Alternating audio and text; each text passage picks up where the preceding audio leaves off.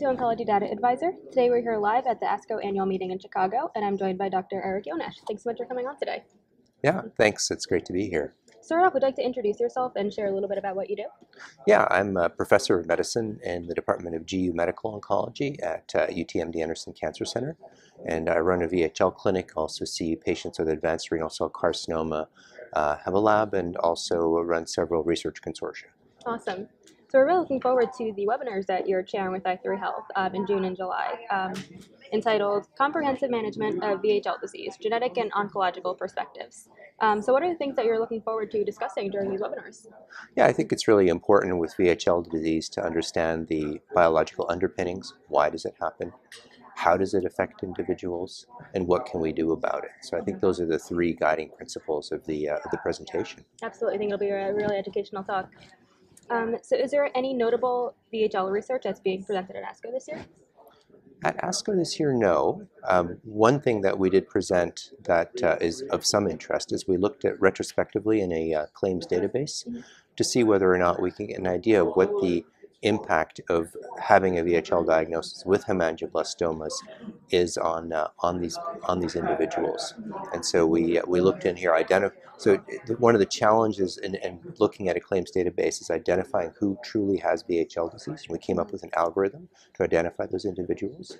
And then we asked the question of whether or not these individuals used a different amount of pain medication compared to control populations, whether they had an increase in imaging compared to control populations, and also whether they had an increase in provider appointments compared to control populations. The answer was yes, they did. And so just basically showing that indeed individuals with VHL disease and hemangioblastomas definitely have to consume more healthcare resources than the average person. Absolutely. In light of these results that you found in the study, is there anything that clinicians should counsel their patients about, or any implications for these results? Not really. I think it's more from a standpoint of looking at the overall burden of this disease on an individual, and then also thinking about potential alternatives, because we do have belzutifan that's now approved, and it raises the question of whether or not, at least in some of these parameters, by using belzutifan earlier, could we decrease, for example, chronic pain because we're not going to have as many surgeries for these patients? Could it also change the other healthcare provider visit frequency because they don't need them as much? Absolutely. Speaking of belzutifan, would you like to tell us a little bit about some of the recent data that has been published about it? Yeah, so belzutifan is a HIF-2 alpha inhibitor, and basically what happens is in the renal cell carcinoma cell, you have broken VHL that results in upregulation of HIF-2 alpha, which results in transcription of a whole bunch of things that are good for those cells, but not necessarily good for the person.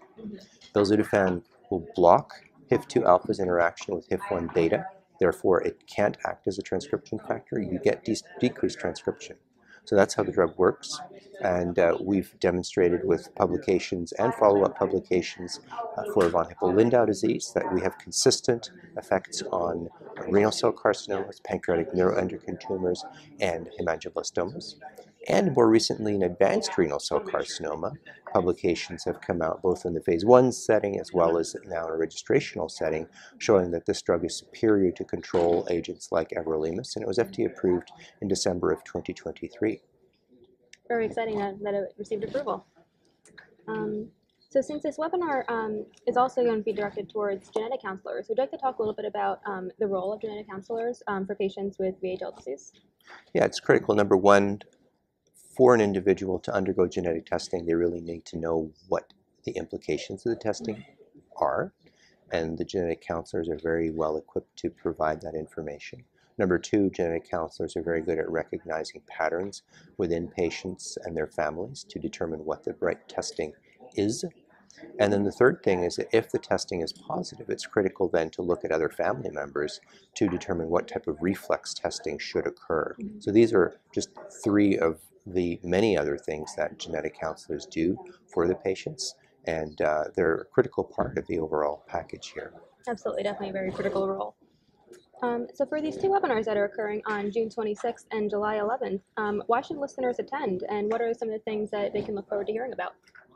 Yeah, well, if they're interested in the biology of VHL, interested in how to manage VHL, interested in what new therapies are available for VHL disease, then these webinars really are going to be helpful. Wonderful. We're looking forward to hearing more during them as well. So thanks so much for stopping by to talk about this with us today, and looking forward to hearing more in the webinars. Thank you.